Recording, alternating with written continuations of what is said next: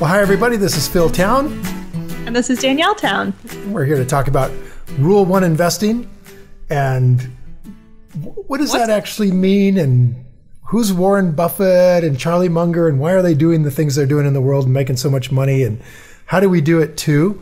What to do when you see something in the checkout line and you're like, that's a cool product. Yeah, that's who else is buying this? And we were talking last time about Whole Foods, and we got to Whole Foods because you were looking at Justin's nut butter. Yeah, exactly. Well, I was standing in the checkout line at Whole Foods, trying very hard and succeeding, thank goodness, to resist Justin's peanut butter cups, which are so good. Because they have sugar in them. And because they're made with really good ingredients. That's why. I mean, like, you can buy the Reese's. They're the same thing, except that they're really not. They both have sugar, though. So we started exploring how you would make an investment in Justin's if you really liked them, and found out they weren't public. Yeah, which I suspect Googling. would be the case with a lot of those kinds of research opportunities. Yeah, it is. I like this protein bar. Oh, I like this, I don't know, vegetable purveyor, whatever. So one of the things that I think you'll find is that when you decide you're going to be an investor, and you are going to invest your own money with certainty instead of sort of gambling on the stock market, that you start to realize you're going to need to be more aware of what's going on in the world that you live in. Like, good investors read a lot about stuff they're interested in, and they learn a lot. And so if you don't like learning things, and you don't like reading, and you don't like digging into stuff, then you're probably going to be a lot better off just putting your money into an index and just getting whatever the market gets you. But if you're about 45 years old and you happen to be thinking you want to retire in 20 years, you also have to be aware that you just may not have any kind of return in the stock market at all for 20 years. Could be a zero rate of return. In that case, you will have wished that you learned how to do this, I think. So that's what we're going to teach you guys. How do you do this stuff? And there's basically Charlie Munger, we did a bunch of series on Charlie Munger, and he basically said, hey, all you got to do is just be capable of understanding the business, make sure it's got a big moat, big durable competitive advantage, and it's got good managers. That makes it a great business to invest in, and then you got to be able to buy it at some really good price. And so what Charlie, and he basically said it's so simple anybody could do it, and it's so a teacher doesn't teach it in college because also simple and easy. What else would they have to say for the rest of the semester? Exactly. Well, I think we've just proven that particular claim. Yeah. But everything else he said we seem to agree with. Exactly. So we're going to be digging in on this podcast all into that. I think you just said something really interesting, which is that if you're not all that interested in researching and digging into things and reading and knowing what's going on in the world, this might not be for you. I think most people are interested in that stuff. They just are interested in, this is a trite way to say it, but they're interested in what they're interested in. Like, I don't really want to learn about guns or motorcycles. That's your thing. I am interested in You make me sound like a gangbanger. Oh, God. I'm not trying to say that. All right. Guns and motorcycle. It's more like people are interested in different things, right? So like we were talking about food the last time. That's something I'm really interested in because I have all these digestion problems. And so I've spent a lot of time the last couple of years trying to figure out what on earth I can eat that works for my stomach. So that's something I think a lot about. And I buy food based on that issue. And that's something I'm interested in reading about. So I think from what we've been talking about, it sounds like part of this is thinking about yourself and thinking about what you're really interested in and what you want to spend half an hour in your evening or in your morning reading about. Yeah. Some introspection. From two sides. First, obviously, if you're interested in it, you're going to be willing to learn more about it. But also that if you're interested in it, it probably matches your value set and it's something you're going to want to see in the world. So you're going to want to vote for it, presumably, with your money, which is a big deal, right? So when we look at going into the markets and putting our money into something, I think of it like, I always use this acronym, RULERS, to be thinking about it properly. And we'll dive deeper into this. And Rulers. Rulers, it means first get it on your radar. How did that get on your radar? Then understand the business, like Charlie's saying. Oh, it's an acronym of what to do. Yeah, of what to do. It's not people. No, it's like, it's not the Kings. It's just radar, understand, love it, match your values. Make sure there's an event that created fear around this company or its industry or the markets as a whole. Make sure you understand what that event is. And then once you own the business, employ some really great skill sets that we can teach you guys over time on this podcast to reduce your basis and get your money off the table so you don't have any market risk. You want to remove the risk that the market drops and stays down out of this investment so you make money no matter what. And I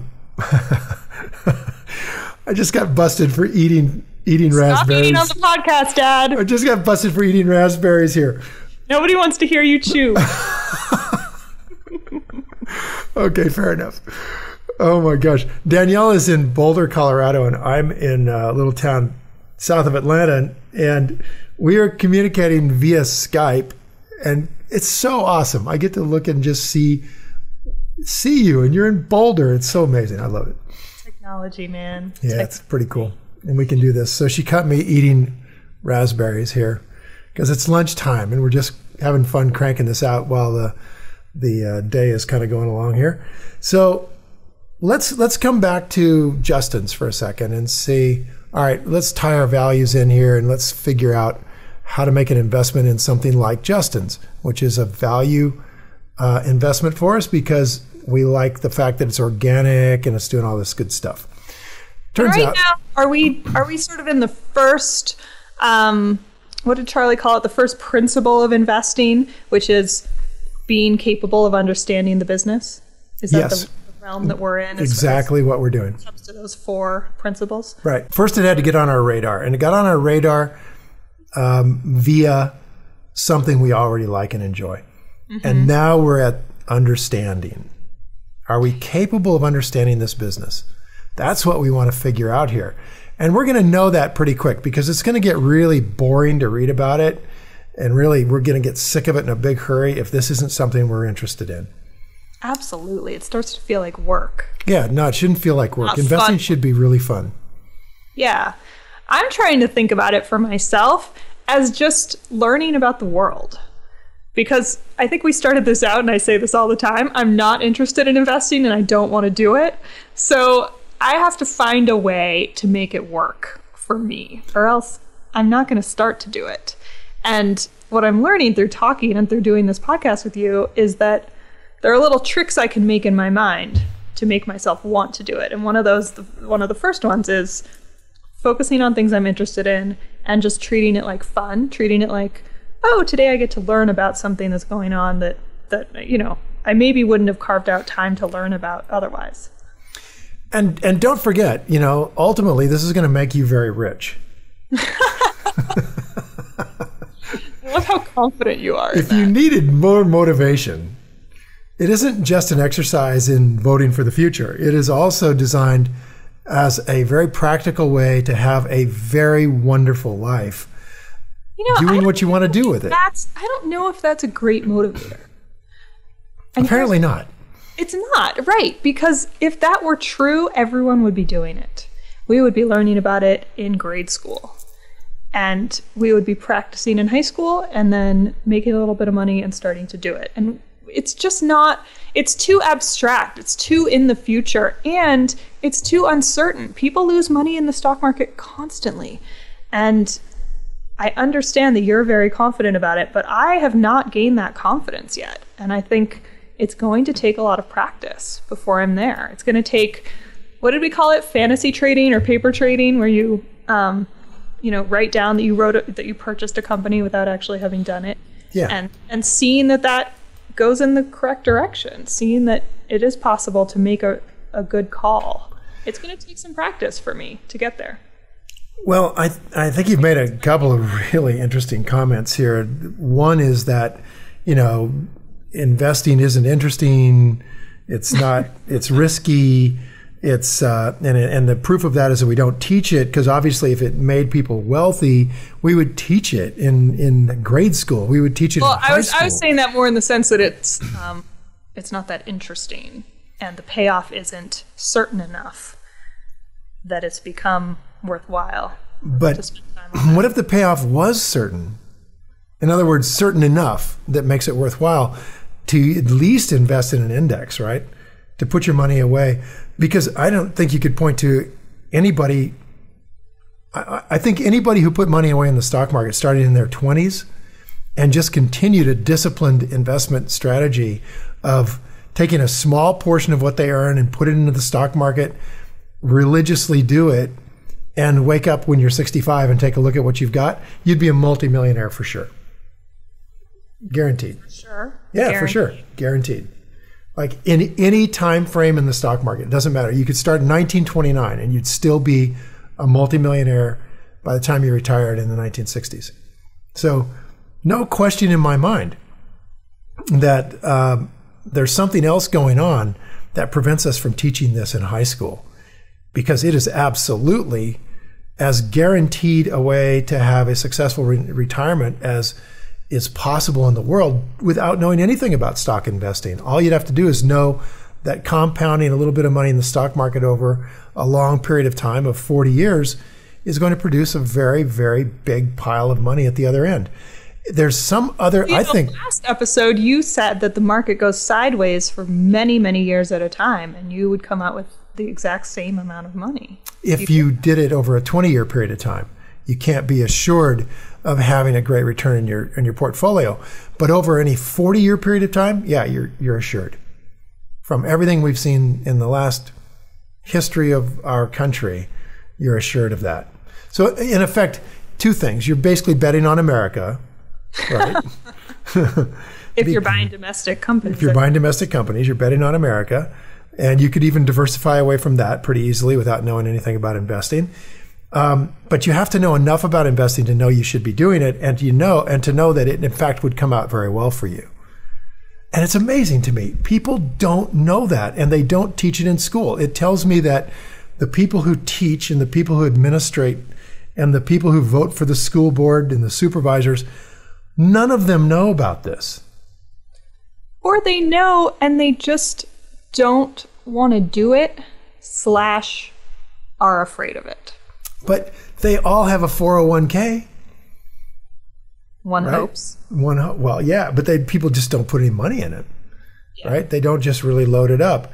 They don't do a Roth IRA and really build it up. I mean, right now, the average baby boomer has about $80,000 to retire on.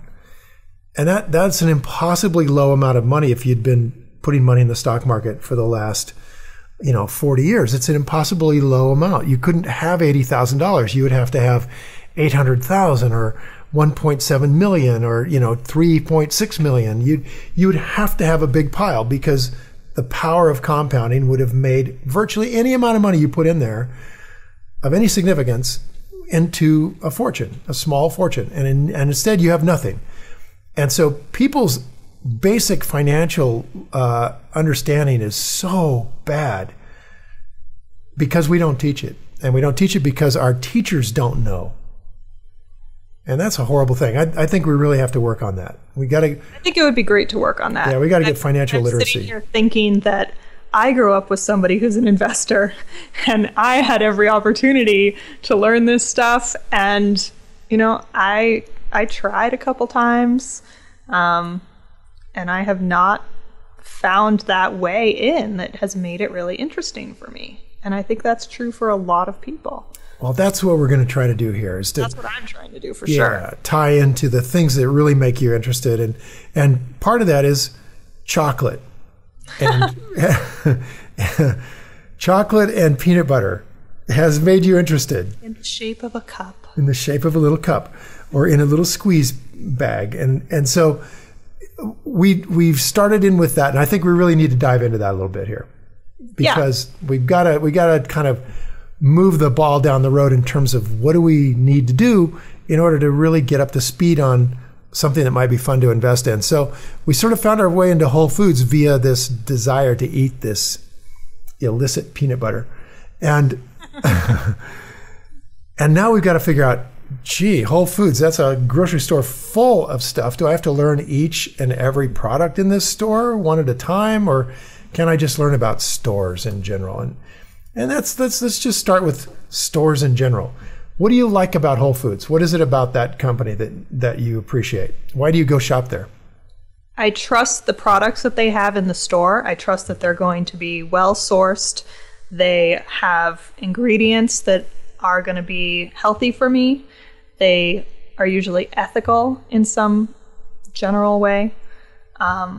Their meat and fish products, I think, don't have any antibiotics in any of them. I think even the non-organic stuff doesn't have antibiotics, which is something that's very important to me. They are clear on their labels about where things come from.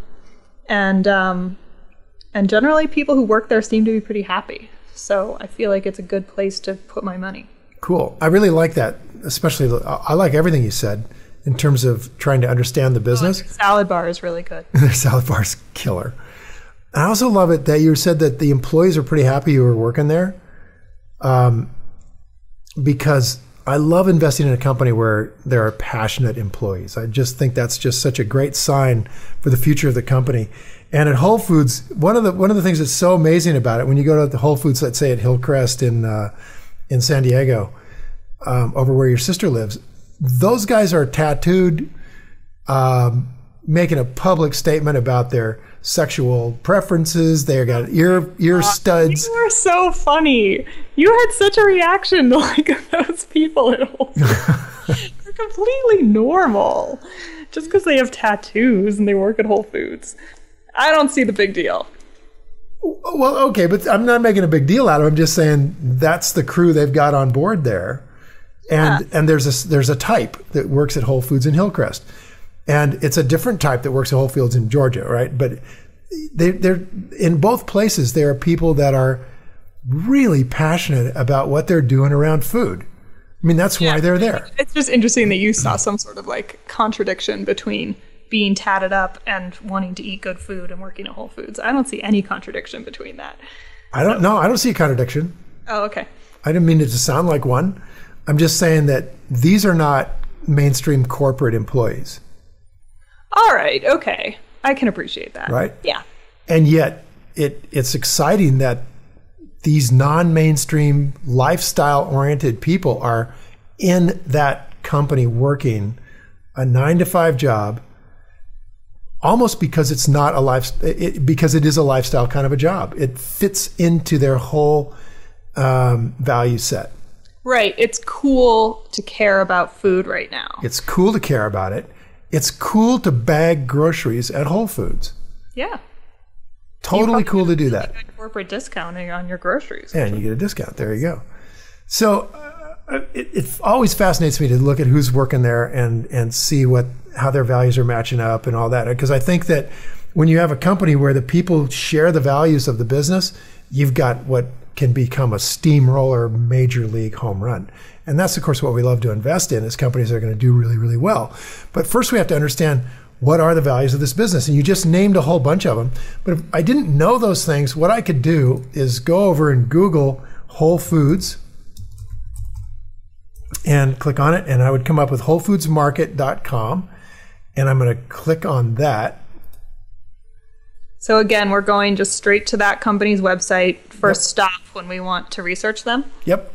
Okay. And I'm seeing all kinds of stuff about the things. Get to know the pollinators, beauty that's more than skin deep. My gosh, there's so much stuff here. It says, I want to, these are all menu items. Show me food, people, planet.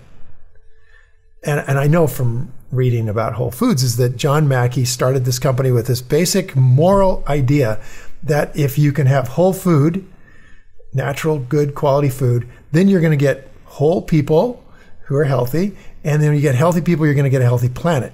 So whole food, whole people, whole planet. And that moral code runs through this company like an iron rod, and everybody is magnetized to come to that, or they don't join this company. So you read about it all right there. And then it says, I want to learn, do both.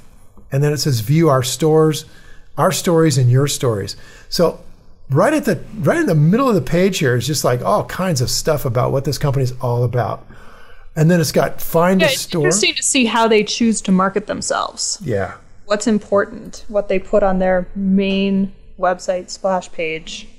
It can tell me a lot about what they care about and what they want to be putting out there. Absolutely. This is something they control entirely. There's no filter between the company and us on their website. Absolutely. Now, I'm going to save myself a bunch of reading by going down. First, I'm looking at the top menu items, and it says menu, so I'm clicking on that. And what comes up is a sidebar that says healthy eating, about our products, recipes, online ordering, mission, values, blog, store department. So that's not what I'm looking for. Then it's find a store, then on sale, then recipes, then shop online, then sign and register. None of those are what I'm looking for. What are you looking for? I'm looking for investor relations. So if it's not right there at the top of the page, then I'm going to scroll to the bottom of the page because often it's there. And I'm looking for a major category called company. And there I see it, company. Then it's about Whole Foods. Here's all the subtext. And the third one down is investor relations. That's what I'm looking for. Now the shortcut to that is Google Whole Foods investor relations, and it'll come up with this link. So I'm going to click on that because what I'm going to do is shortcut all of the reading on all their stuff by going straight to their 10K. So now I'm going to scroll down here where it says investor relations, and I'm going to look for annual reports, and that will get me to their 10K. So review our annual stakeholder report. So I'm going to click on that. A 10K is another name for the annual report of the company. It is. It is kind of. It's a subtext of the annual report.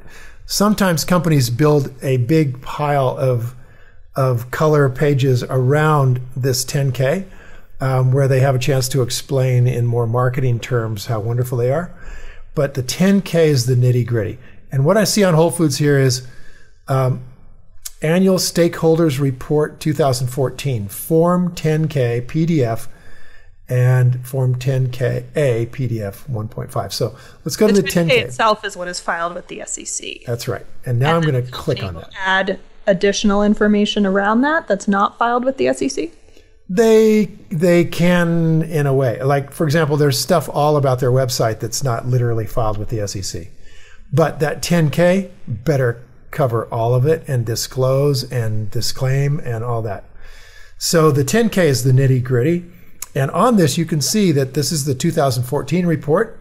Then right below that is the 2013, then the 2012, then the 2011, then the 2010, 9, 8, 7. So it goes all the way back to 2007. Now, if I've got a couple of hours here and I want to just kind of start at the beginning, I would go to the 2007 10K and start reading that one. And just read forward. Start back as early as you can go. Yeah, go way back. And that way it'll just give you a kind of a flow of the development of the company. But if I've just got a few minutes to just kind of say, gee, am I interested? Can I get an understanding of this business? I'm going to click on the current 10K. And what comes up is a sort of a scary looking document that is the SEC filing. The first page is just loaded with all kinds of very legally looking stuff. Just scroll through that. You don't need to look at that. That's nothing. And you get down to Don't listen to him, everybody. Those of you who are just tuning in, Danielle is a lawyer. She's definitely interested in making sure you read this stuff. So you get to the title page and the table of contents. And it says Part 1, Business, Risk Factors, Unresolved Staff Comments, Properties, Legal Proceedings, and so on. Then Part 2 is the market for the stock, selected financial data, and then Item 7 is management's discussion and analysis of financial condition and results of operations. Okay, so I'm going to really dive into this 3 basic things here. I'm going to say Item 1, which is business, that's page 1. Item 1A, which is risk factors, that's page 11. And then I'm going to roll down to Item 7, which is page 20. So for me to get a grip on the business, I've got to read 11 pages, 12, 13, 14 pages plus Item 7 is about 10. So I've got to read about 24 pages. The business section, the risk factor section, and what was the third one? Management's discussion. Okay. So business, risk factors, and management's discussion. Yep.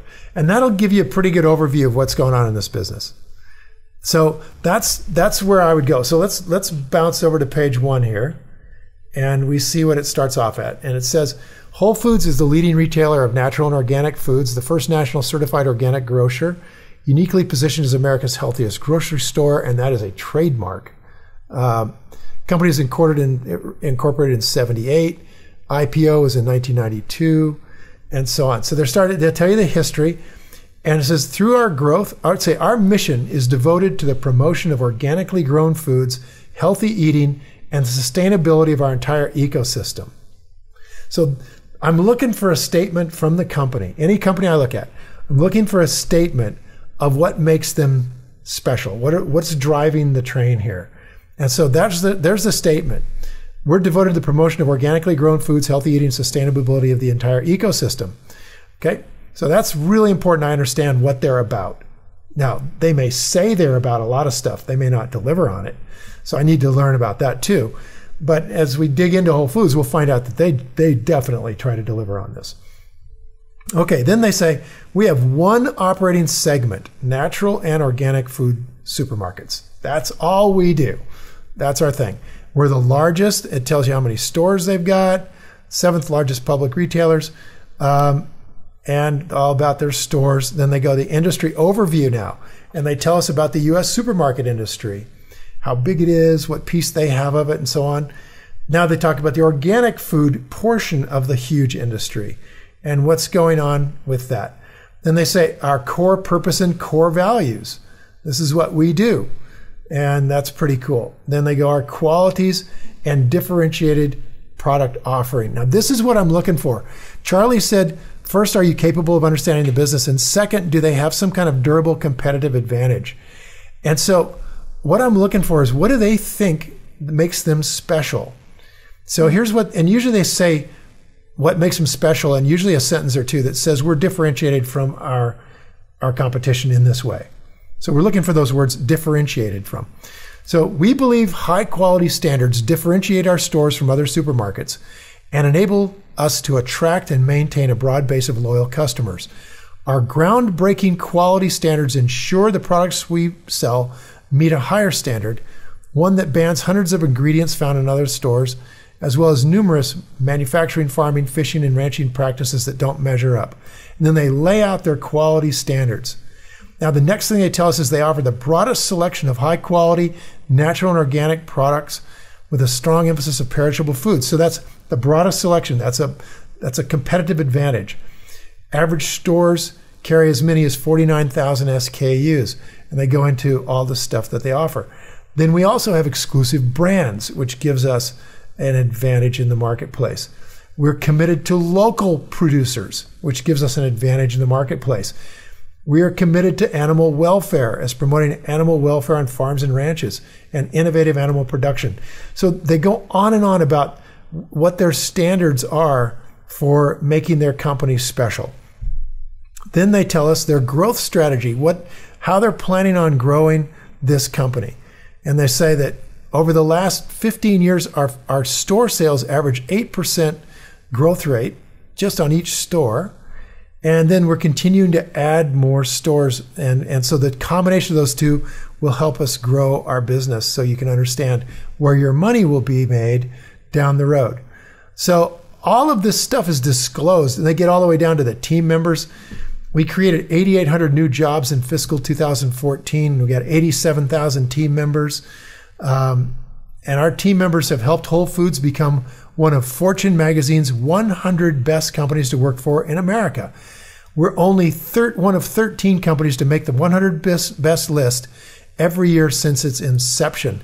Well, as an investor, that would matter to me, because ultimately, my investment is being handled by people. And if they love their company, man, that's a hot thing to do. So they tell us all about their team members, how they treat people. Now they get into competition. Our competition includes all kinds of things: specialty supermarkets, natural food stores, warehouse memberships, online retailers, and so on. So we're going to have to learn about a lot of these different companies, and we'll talk about later about where you'd find out who they are. So those things all are what are written up in the 10K. So you can see, I mean, we could talk about the 10K here for a long time. You can see that the 10K is loaded with important stuff about this company. And that's what you have to go learn about. Here. And there's a lot that's, there's some trade vocabulary here that I think requires a little bit of maybe Googling and investigation to make sure that you really understand what you're reading. Yep. And now somewhere right in here, you start to turn the lights off or you get more interested.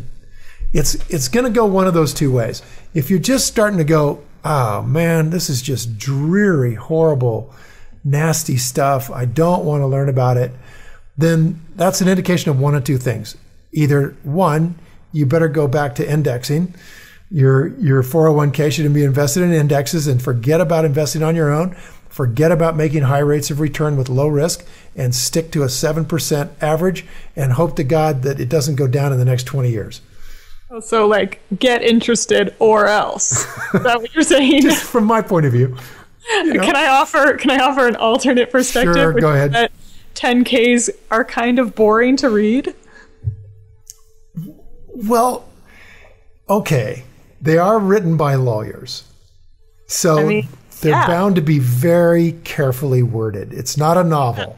That's right. It's a legal document that's submitted to the SEC. Yep. It's not meant to be a page turner. And like everything lawyers write, they always tend to, I mean, you could tell me, but I just think that our lawyers tend to write everything thinking of how this is going to be perceived in a lawsuit.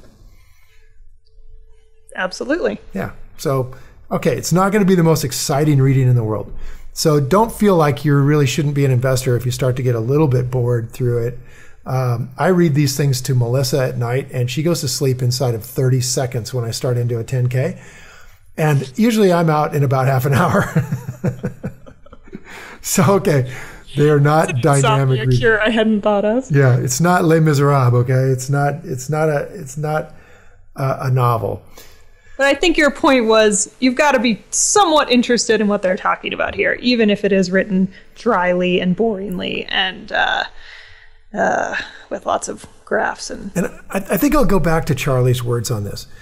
After reading this bit here, after reading for a few pages, if you feel you're not capable of understanding this, it's time to move away from this business. That's a great word. I mean, of course, that's the word he used, and that's right. That's very, very accurate terminology from Charlie.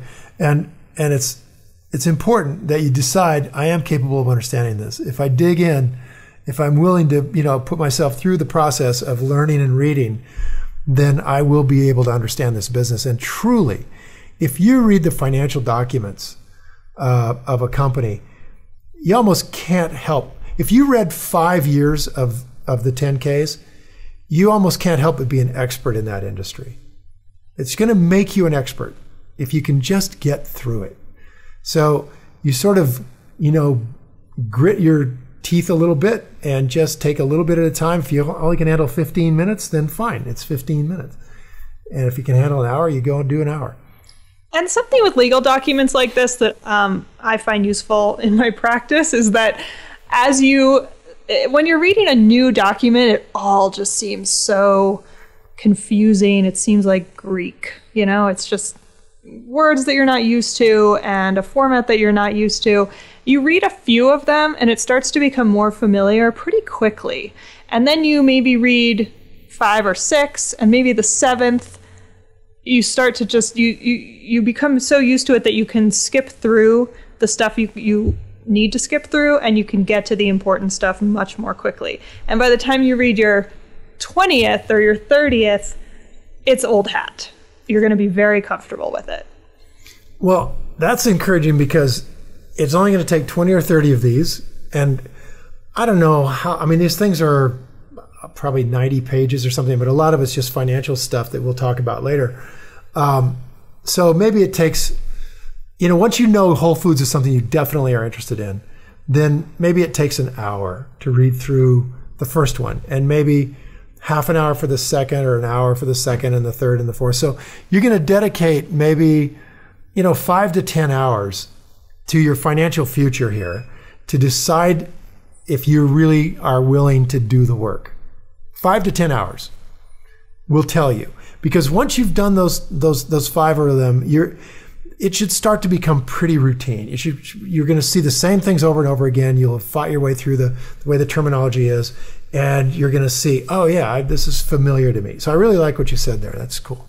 Yeah, and I'm just thinking to myself how I'm going to do this. And I think probably the best plan, I've read a number of 10Ks, but I've never read a grocery store 10K. So this is unfamiliar to me. So I'm thinking, okay, if I need to learn about this industry well enough that I can really understand the words that they're using and compare different companies in this industry so that I can see the differences.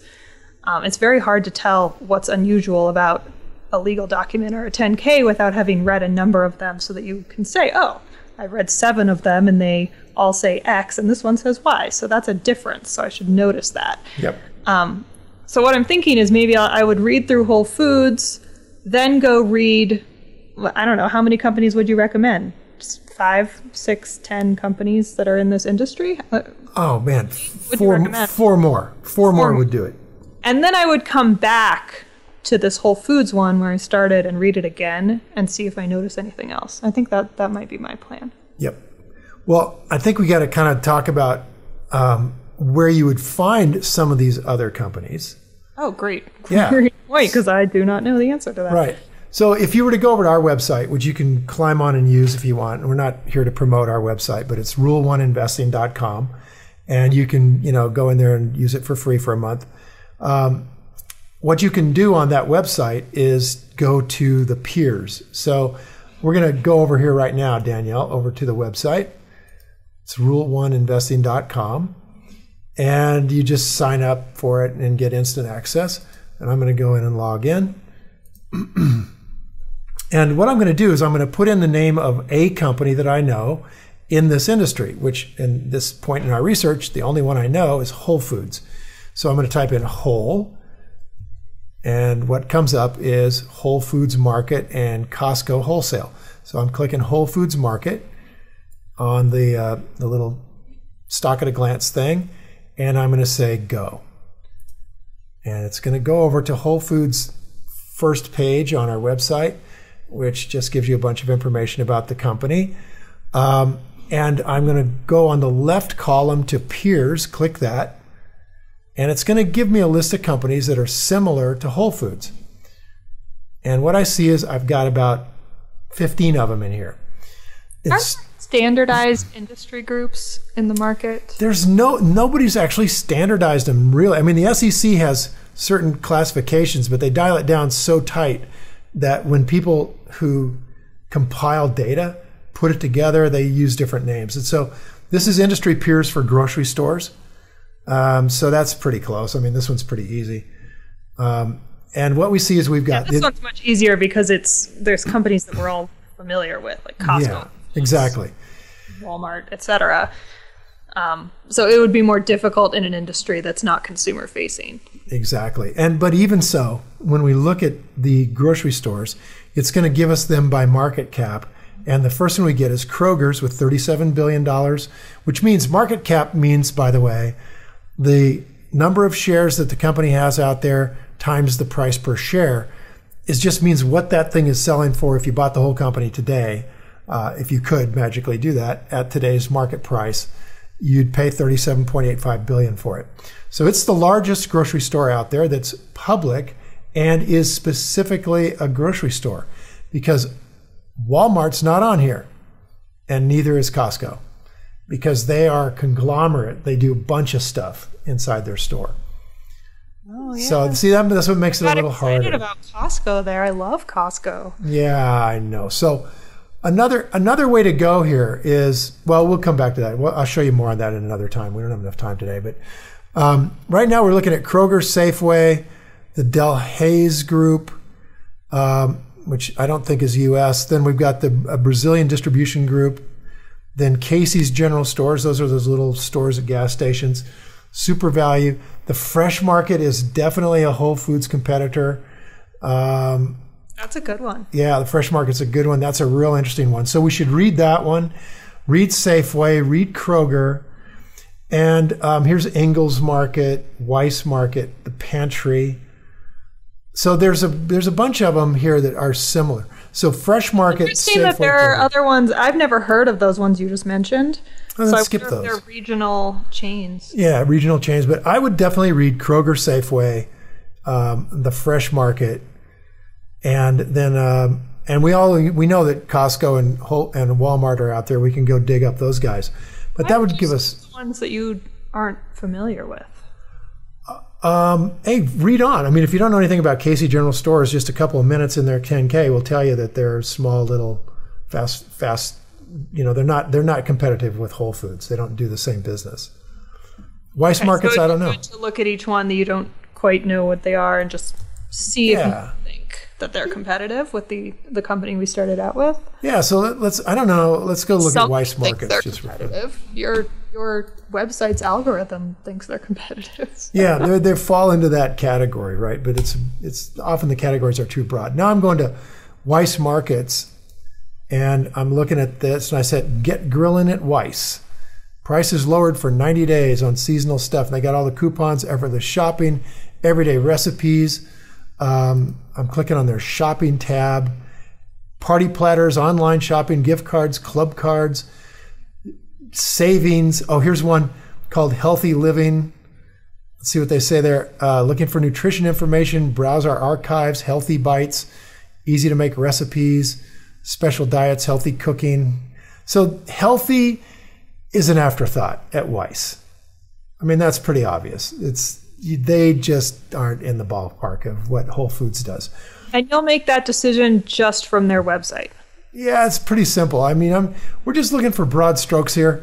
And so if I said, okay, I need to know more about these guys, how would I find it out? And so since these guys are a shopping store, a lot of times they don't put their investor relations anywhere where you can find it. You got to go down to the bottom and you got to look at like company or about Weiss is something here. And what I'm seeing is about Weiss. And it goes corporate information. Okay, so I don't see anything else that says investor relations.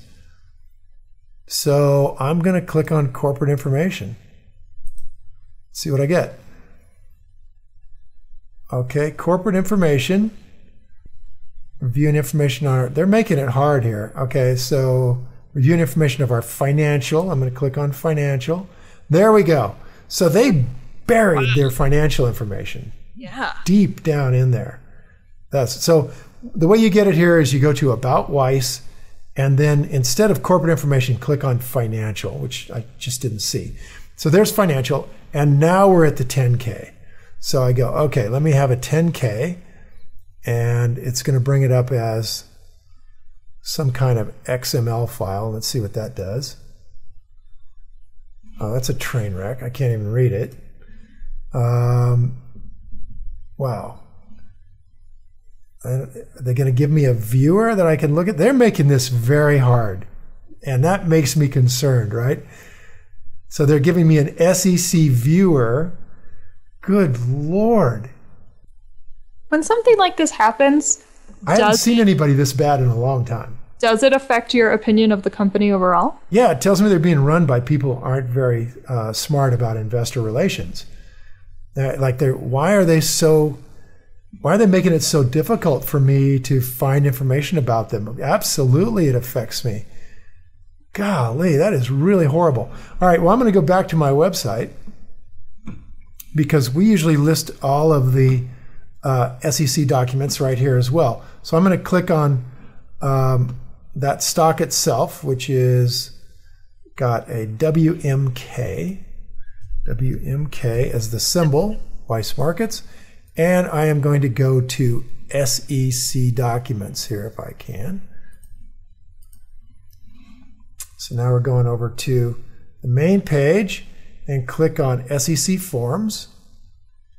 And hopefully we will have put it in a form that we can actually read here if they've allowed us to do that. So we're waiting for our data to be supplied.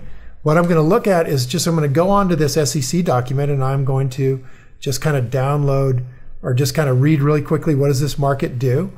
And I'm going to look at the 10K, which is right there. And yeah, we do have it in a PDF form here, so good. Click on that.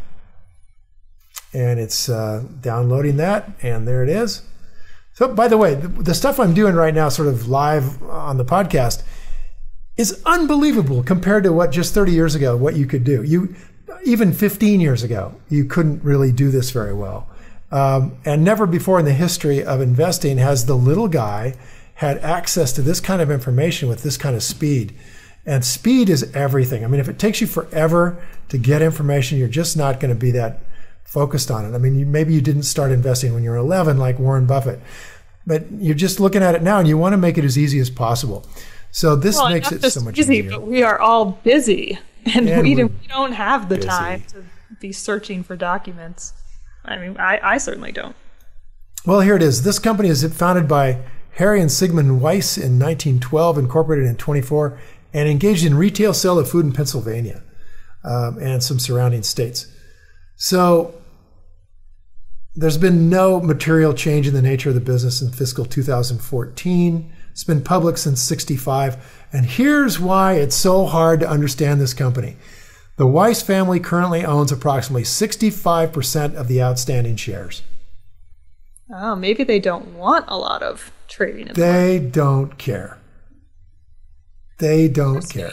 That actually makes me more interested in the company, to know that it's family run by the same family since the very beginning and that they own such a large chunk of it. That makes me think that they have a real stake in its future progress. They really do. They have a huge, huge stake in its future progress. And what I would be looking for is, does this company match my values?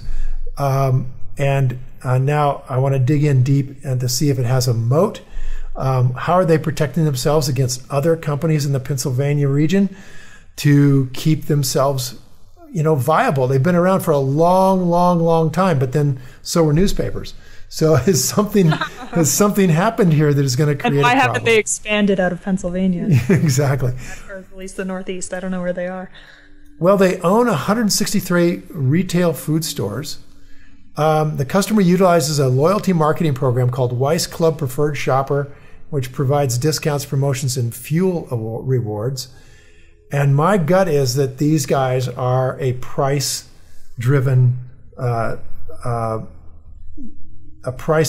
moat. That's what they're trying to do. Is they're trying to compete on the basis of price, and at least that's my first cut at this. I don't see anything else that tells me anything about them. Let's see, the companies. I'm looking for information that would tell me what they do that makes them special. And I just don't see anything. For competitors to Whole Foods, because just having been around during the rise of Whole Foods, I know that part of the reason that they had such a precipitous rise is because there were no competitors to Whole Foods. Right. I mean, there used to be your local natural food stores, which were always tiny and completely local and had nothing to do with any large companies, and that often was even part of their philosophy of existing. And then Whole Foods came along and really revolutionized the grocery world of being a large corporation, being a chain, being in multiple states, and having the same values as these tiny little local natural food stores. Yeah, so you've got to look at these things that Charlie are saying are just so critical. He's saying, are you capable of understanding? We're going, okay, we've read 5 of these companies. We're pretty capable of understanding a grocery store. These guys are competing on price. Let's stipulate. Yeah, let's stipulate. Of understanding the grocery store. So what we're trying to understand about these things, by the way, is how do they compete? How do you stay in business if you are to open a grocery store? And how hard would it be to open a grocery store and compete against this company that we're looking at? Those are the key things. How do they compete, and how hard it would be to compete with Whole Foods? So we're looking at Weiss Markets. They don't compete with Whole Foods. They are, from everything I can read right now, these guys are about location of the business. They've been around a long, long time, so they have a lot of loyalty. And my gut is that they just compete on price. So they go out there to get the cheapest stuff they can and put it in the store. And they're like, yeah. And so we're going to look at each one of these. We go to Kroger's, we go to Safeway, and then we start looking at companies that do compete with Whole Foods, right? Like, what else competes with Whole Foods? And we gradually find that we are able to find a small group of companies that we now know something about because we've read that 10K. And so, okay, so let's check off Charlie's first box. Are we capable of understanding this business? And we're going to stipulate we are. Okay? We're gonna say yeah. I like that, stipulate. I'm going to use that a lot. We're going to stipulate we are capable of understanding grocery stores. Okay, now that we're capable of that, we want to know, how do these guys compete, and how does Whole Foods in particular compete against everybody else in a way that makes them untouchable? You're not going to knock them out of the box, no matter what you do. Like if Whole Foods is worth about $18 billion right now in the market, if you had $18 billion, like Warren Buffett, do you think that you could go in and knock these guys out and take their market by investing that $18 billion? You'd have to think, well, what could I do to create a company that would take these guys out? Yeah, what could I do better than Whole Foods already does it? Yeah. So you think, okay, well, how do they compete? So that's the first thing you have to know is, how does Whole Foods compete in the market? And we learned that there are just a handful of ways that companies can compete, just a really small number.